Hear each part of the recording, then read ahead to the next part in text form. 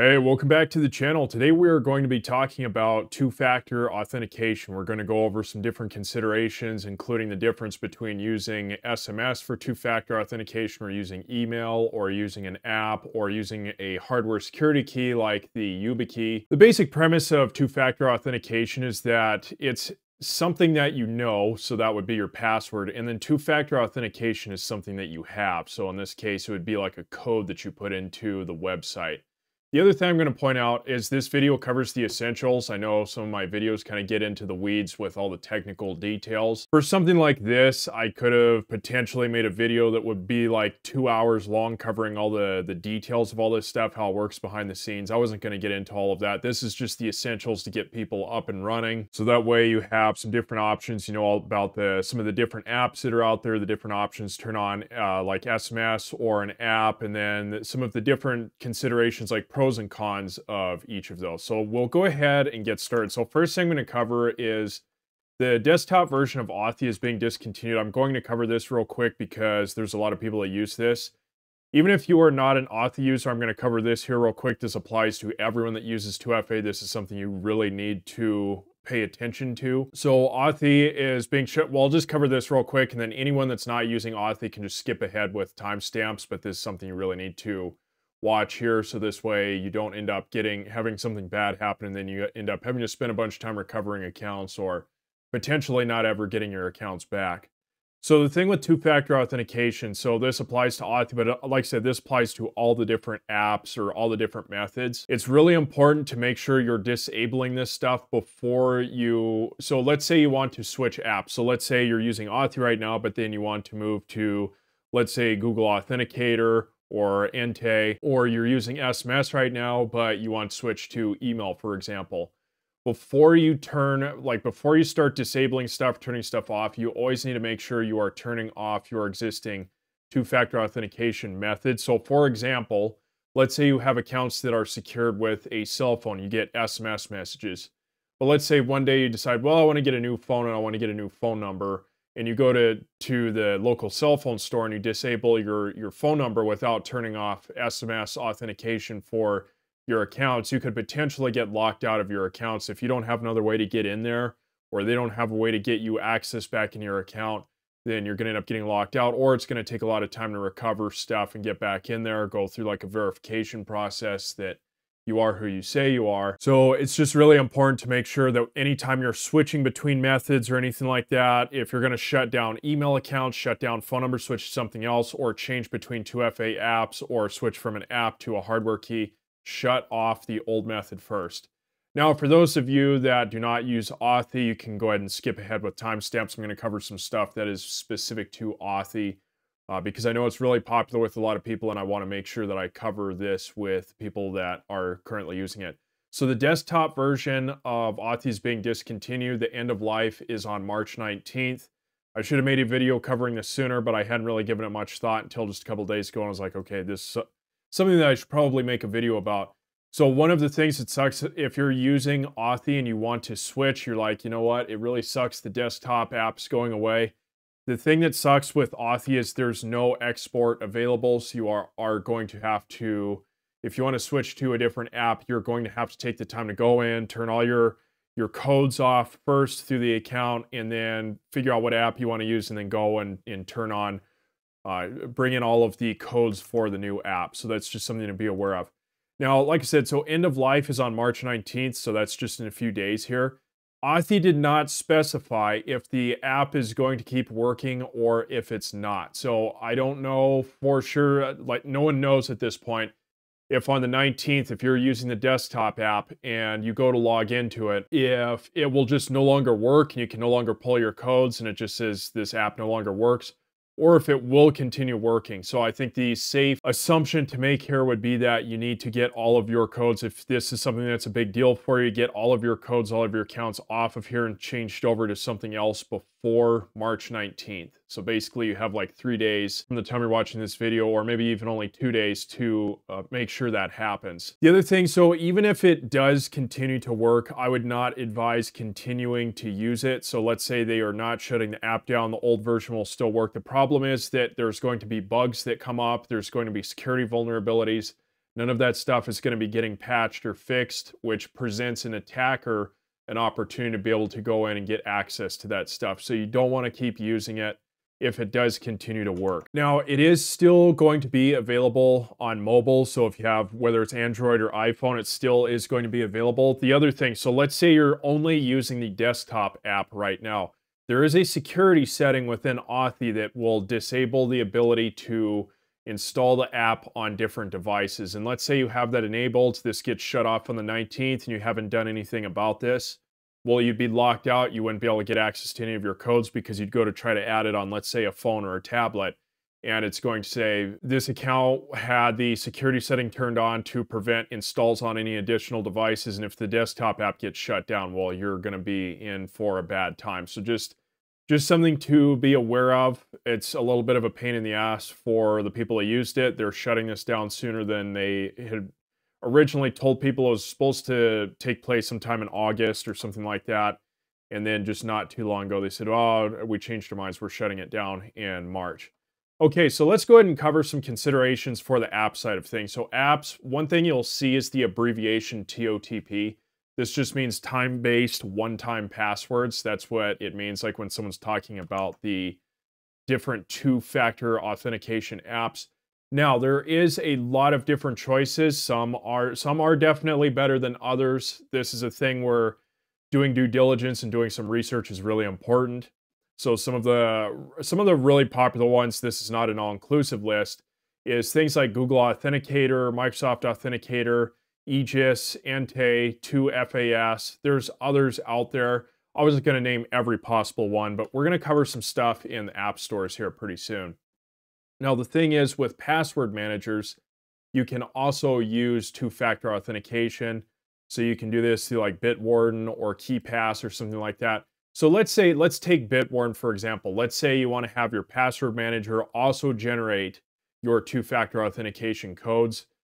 Typically with that, you'd want to make sure that you have some sort of a two-factor authentication for your password manager in case something were to happen. You wouldn't want it to get compromised. It just adds another layer of security. So let's say in the case of Bitwarden, for example, you want to use two-factor authentication. One thing you could look at doing there, so I'll talk about this here in just a little bit, is hardware keys. So you could get something like a YubiKey that is a two-factor authentication. It's a hardware key, so you plug it in your computer, you press a button.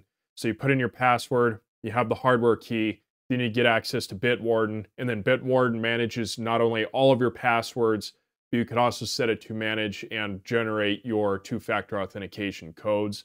So password managers are an option. Some people don't like that. They say there's security issues with it. I think really as long as you're configuring stuff, you're setting up security of stuff properly with good passwords, all that kind of stuff, it's probably not something to sweat too much about, but just something, again, due diligence. Next thing that's really important, again, I'll cover this on a specific app here pretty soon just so you can see what I mean when I'm talking about this. But it's really important to keep backups secure. Now, some are not going to be an option. Some are locally. So 2FAS, for example, or Ante is another one. So you can set these up to where there's backups done, but you can also have them set up to where backups are not done. They are just on the device. The thing with that is if you lose access to that, again, if you ever have to do recovery on any accounts because you lost your way to get two-factor authentication codes, it's going to be a massive pain in the ass. It's going to just be a major annoyance. And again, you could potentially get locked out of accounts. So the thing is, if you have a way to restore your seeds, meaning, let's say you have an iPhone, you have 2FAS, you lose your iPhone, and then you go get another iPhone and you're setting things up. Now, if you have turned on the iCloud backup feature, again, I'll show this here in just a moment. If you have that feature turned on, then what you can do is go set up a different iPhone, import those seeds. The other thing is make sure you research your app to make sure it's going to suit your specific needs. Again, some of these apps are certainly better than some of the other options. So let's say, for example, you have narrowed it down between, there's just one example that can be used is Ante versus 2FAS. Now 2FAS does not have, so you could turn on iCloud backups, but there's no option to make an account. But let's say you want to be able to log into your account to pull codes. Ante has the option where it's, again, on the device only, or you can actually set up an account with Ante to where, let's say, then you could log into another phone or whatever and pull up your codes that way. So again, it's just make sure that whatever app you use is going to suit your specific needs. Next, so let's cover some app stuff here real quick. So one of the things I'm going to caution people with, there's bad actors out there. There's also bad copies, people that want to make something, but they don't do a good job of it. Now, the thing is, when it comes to security software, so it doesn't matter whether it's antivirus or a two-factor authentication app or whatever, a password manager is another example. It's really important that there is a dedicated team behind the project that is actively being developed, because there will always be bugs. There will always be security vulnerabilities that are found. It's really important to make sure that updates are happening all of the time, that there's a good team behind the project. And so when I say bad copies, is some people will try to make an app, and there's a lot of good apps out there that I guess you could say are not really well known. There's not a lot of people that use them, but they're good apps nonetheless. This is not, when it comes to something like a two-factor authentication app, I would not recommend using something that has, like, let's say 1,000 users and there's 1 or 2 people that are developing the project. There's my personal opinion, I don't think that's a good idea. And then as far as bad actors, there's plenty of examples. If you go back and do some Google searching, there's a ton of different examples over the years of malicious apps that made it onto the App Store, where something got on there and it was basically a virus and it was siphoning a whole bunch of people's data off of their cell phone or their tablet or whatever the case. So it's just really important to be cautious about the one that you're going to select and make sure you're doing some research. So let me cover some of that stuff now. So I'll cover so let's say the 2FAS app here real quick. So let's say this is one that you want to go with. So this is what I was talking about right here, is the iCloud sync. So let's say you have 2 or 3 different iPhones, or you lose an iPhone, you have this installed, but you have the cloud sync turned on. Then what you can do is pull up go and buy a different iPhone, set that up, and then pull in all of your seeds. That's really important to be able to have that backup. Some people might not like that. There might be security or privacy considerations for people. If that's the case, that's completely fine. There's no issue with not having backup. Just be aware of the risks associated with it. Now, one thing that I would recommend, and so like they have this written down here in the fine print, is it says, we strongly recommend to turn 2FAS backup synchronization on to keep your token secure in iCloud. One of the things that they mentioned in the app, I don't see it in this picture, but it was something like, let's say you go and start deleting stuff, but then sync is turned on one of your accounts, is we'll sync that to another account. So just be aware of that. So let's say you want to delete a whole bunch of stuff or delete stuff off of one phone. But if you have iCloud sync turned on, is it will sync all those changes over to your other devices. So just keep that in mind when you're doing that with one of these apps here. Now, when I'm talking about bad copies and bad actors, now the Apple App Store, generally speaking, has better standards than the Android App Store. But so here's what I'm talking about. So if you scroll down to the bottom of this 2FAS app, it will say you might also like, and this will show up on whatever device. So if you have an Android or an Apple, it works the same on both, where it will show similar apps. Now let's say you're like, okay, well, I don't want to use 2FAS, but here's some similar apps. Let me see what else is similar. And by the way, this is not an all-inclusive list. There's a lot of stuff that's missing out of here. Here's what I'm talking about. And by the way, I'm going to give a disclaimer. I'm not saying these are bad actors, and I'm not saying these are bad copies. I'm not saying that at all. This is just things to consider here. So let's look at some of these different apps here. So you have the Authenticator app, you have Authenticator app, you have Authenticator Plus, Authenticator app dash 2FA, Authenticator app dash fast 2FA. This is what I'm talking about. This is not, here's an example of one right here. This actually is slightly concerning, and I don't know why the hell this is on the Apple App Store. This says Authy, Authenticator app, but it's spelled with 2 H's instead of 1. This to me is a huge red flag. Now this could be a completely legitimate app, but to me this is an app that is masquerading. So someone, if they mistype and put in too many things and they're not paying attention here, they could install this. I really, when it comes to security software, I strongly recommend that people are taking the time to research this stuff, make sure there's a good team, that there's a solid user base.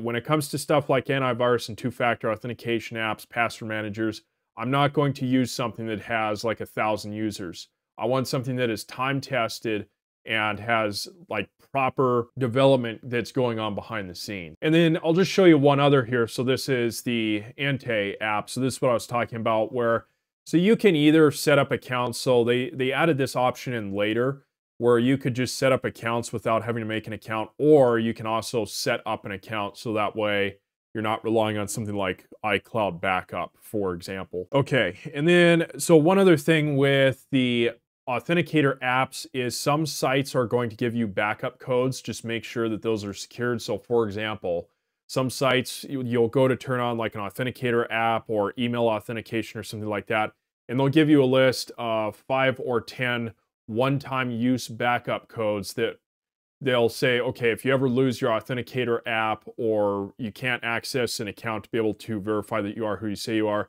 here's some backup codes.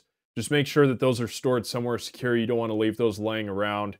You don't want to just put those like on a note on your desk, for example, and say, oh, these are my Gmail backup codes, for example. You don't want to do that. Make sure they're secured and locked away where other people can't get access to them. Okay, now let's cover SMS. This is just text messages. There's some specific stuff to watch out for when you're using SMS.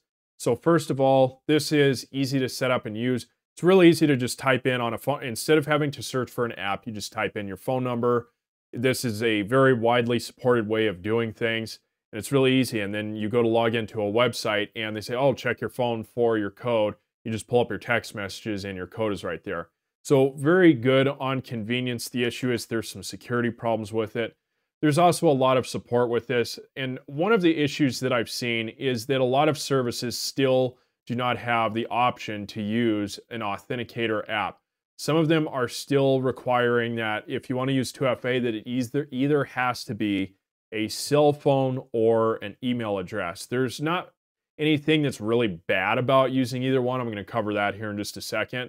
But the Authenticator app is going to be the best choice. If you want to take things from a trade-off of security, privacy, and convenience, then the apps are about the best choice that you can make. But if you want something that's like ultra convenient, then text message is going to be the way to go. Now, there's a thing that I will warn people on. So I made a video here, I think it was just a few weeks ago, talking about SIM swap attacks. And if you haven't seen it yet, I would recommend going and watching that. If you're going to use text message authentication, because this does apply here, is that someone can do a SIM swap attack. So they could go to, let's say they figure out your phone number, they figure out some pieces of personal information. What these attackers can do, and this does happen to be people, by the way, this is not a theoretical thing. This happens quite frequently. And there was a case not too long ago of T-Mobile where they ended up doing this and it caused a huge ruckus and it made nationwide news. But the thing, so what people can do with this, if they figure out like your phone number and then get some pieces of personal information, is they can do a couple of different things. So they could go to, or they could call up the cell phone provider and say, hey, I lost my device. Can you please transfer this over to this new device here, transfer over the phone number. So you can do SIM hijacking and then there's SIM duplication. So that's just something to be cautious about. Now, when I say configure your cell service, the cell phone providers, I don't know how this is in Europe, but all of these cell providers here in America, as far as I'm aware of, allow the option to turn on a PIN number to help protect your account. So that's one thing you could look at doing, is turning on a PIN number if you're going to do this. The other thing is you could talk to, like, go to your local cell phone store and talk to someone there and see if they can put a note on your account that says, if this person ever decides they want to change devices, like let's say they want to call up and change device, tell them that they need to come into a physical store location with photo ID to verify that they are who they say they are. I don't know if all of them are going to do that, but that is an option that you could look at, have them put a note on your account. But at the minimum, what you could do is look at least locking down your account with a PIN number, so that way someone can't just transfer that phone number over to a different device. Now, the thing with the cell phone is if you ever lose your device, then again, it applies this way with all two-factor. If you lose your access to be able to get codes, you could lose access to your accounts or have to spend a lot of time recovering them. Now, again, the thing that's specific to cell phones here, if you ever want to switch phone numbers, let's say you get a new phone and you want to go switch phone number, it's really important that you take some time to go back through all of your accounts, see which ones have two-factor authentication for text message turned on, then go and either disable that, or what you could do is get your new phone first, keep your old phone active, switch everything over to the new phone, and then turn off your old cell phone number. A couple different ways you can do it there, but that's just really important so you don't lose access to anything. Anyway, let's go ahead and move on and cover email now. So very similar to SMS, text messages. It's easy to use, wide support. Now, the vast majority of websites that have 2FA will either have one or both of these. Again, I'm still coming across places that don't have support for apps. I don't know why. I don't know if these places just aren't taking security seriously, if they're not listening to their security team, if the executives or the suits are just blowing them off.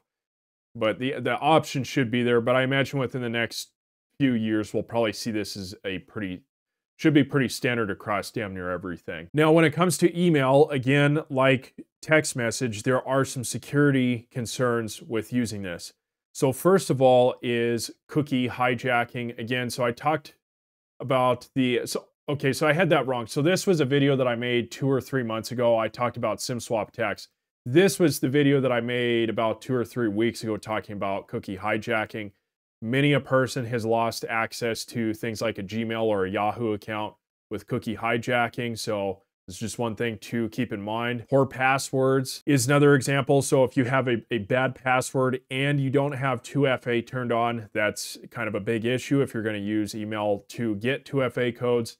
The other thing is leaving your device unlocked. I know a lot of people don't take security super serious, but the problem is, let's say and I know there's some people that will use like public computers. Some people will go to a library, for example, and use computers there, or go to a cafe and use computers. I don't know how popular the internet cafes still are, if they still have desktops. I imagine there's some of them out there that still do this. Or let's say you even just have a cell phone, you leave it laying somewhere and you're around and there's other people around, but you don't have your device secured properly. If you don't have your device secured properly, then what people could do, if they have enough time and the inclination to go do this kind of stuff, is they could go in and start changing out codes, changing access to stuff. And a lot of people are going to leave email or have email logged in on their cell phones. So again, that becomes an issue where if you have if you're not using a password on your cell phone, for example, or if you allow other people to know what your cell phone password is, bad idea. I know there's some people that allow other people to know their passwords. I think that's really poor security, but it's just me. And then that also applies to stolen devices. So about 2 months ago, I watched a video of a YouTuber who got stranded overseas because a bunch of his stuff got stolen. Someone got in his room and managed to take, I believe the guy ended up getting drugged. I was watching I don't remember all the details of the video, but he got drugged. He had his cash stolen and his cell phone, wallet, all that kind of stuff.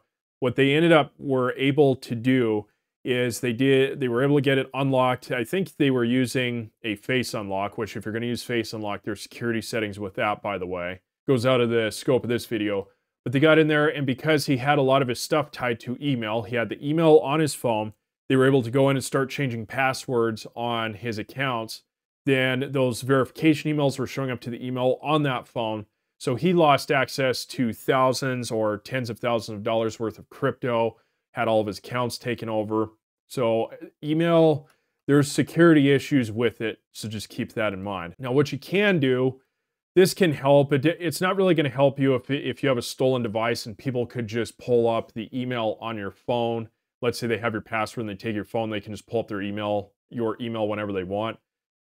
But one way to work around that would be like, obviously, to not ever have your email stay logged in on your phone, and then you could do something like a hardware key for two-factor authentication in your email. So let's say you use Gmail, and you want to use a YubiKey to log into your email, and then you get your two-factor authentication codes to your email. That's something that would work okay. Again, just stuff to consider, keep in mind. So now let's cover hardware keys. These are absolutely the best security if you're going to use anything with security, but there are specific considerations with these. Now there's different options that are out there. There's the YubiKey by Yubico. There's the Google Titan key. There's different options. Again, due diligence is really important here. They have each has their pros and cons. If you're going to use one of these, it's just really important to do your research to figure out what's going to suit your needs best.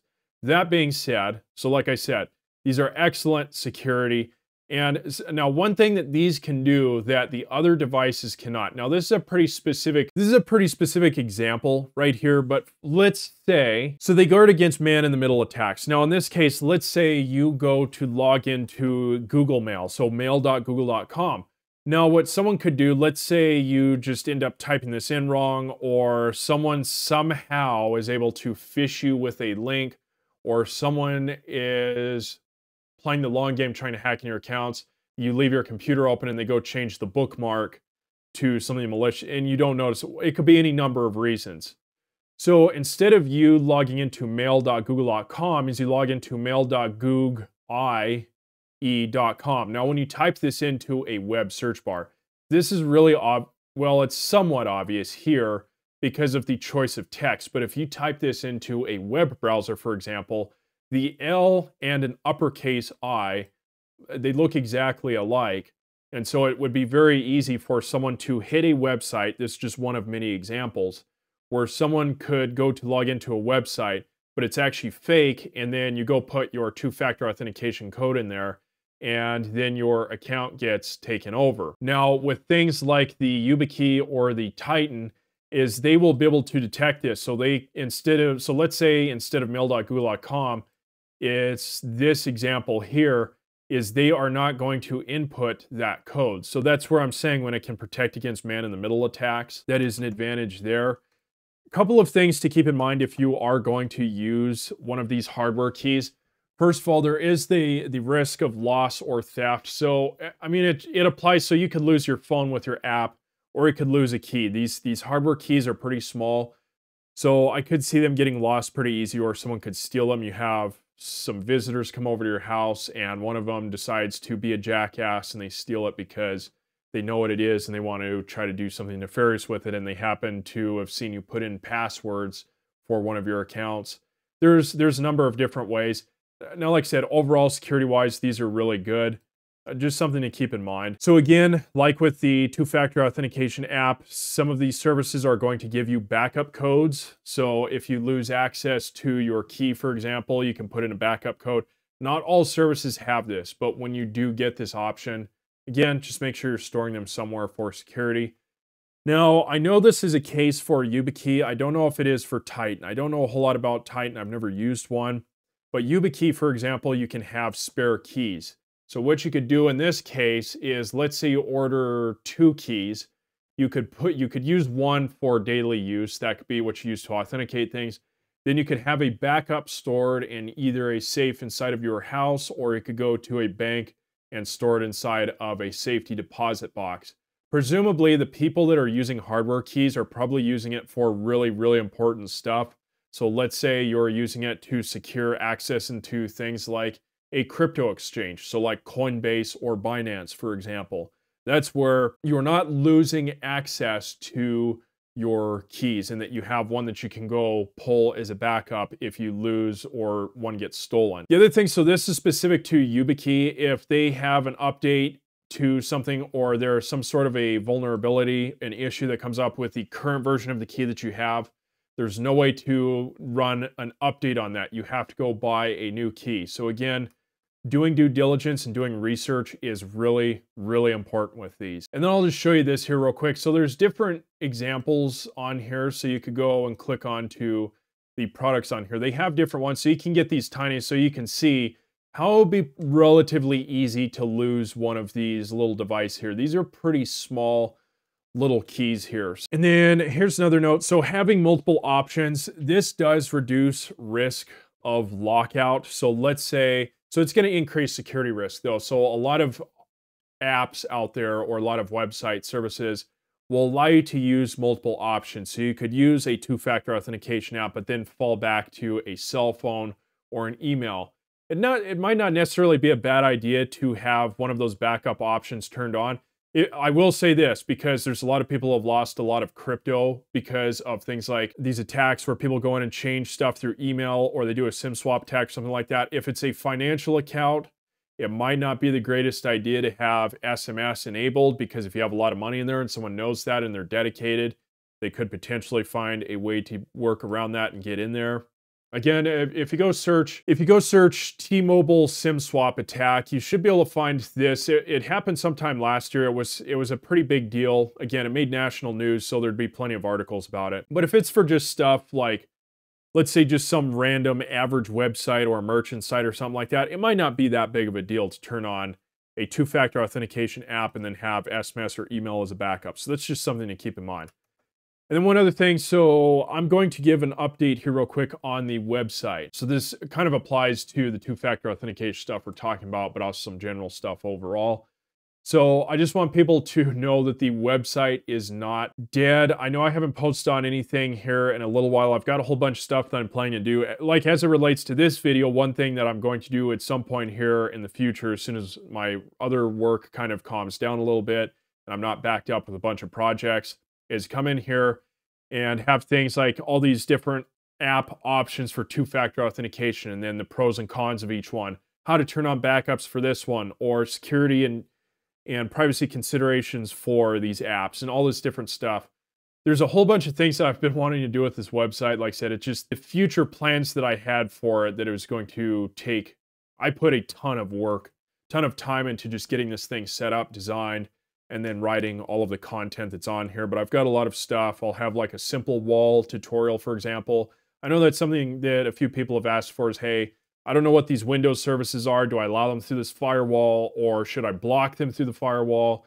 So I'll have all of that stuff on here at some point in the future. Two-factor authentication. I'm going to rewrite some of the stuff that's on here, add a whole bunch of stuff.